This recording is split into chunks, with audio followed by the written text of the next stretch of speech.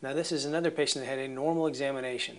Again, we're talking about athletic pubalgia, pain down in the pelvic region, and they call these sports hernias because people have pain down in the groins. They think, oh, this must be a hernia, but really they're not. They're related to these injuries of the aponeurosis, and so they call it a sports hernia, which is kind of a misnomer. There's no herniation of anything. It just mimics a hernia. So this is a patient, they have a little asymmetry. This is the left rectus abdominis.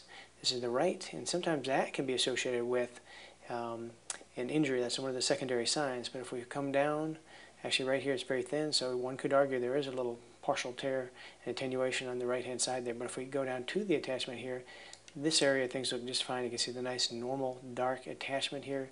You can see along in front here this common aponeurosis here. They call it the common rectus abdominis adductor longus aponeurosis, and there it is nice and dark attaching to the front.